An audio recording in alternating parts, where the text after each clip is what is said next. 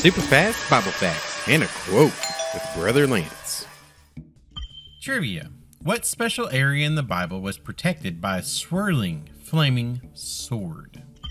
And I quote, "The world's greatest need is an assurance for tomorrow." Bible quote. Yahweh is good, a stronghold in the day of trouble, and he knows those who take refuge in him. Nahum 1:7.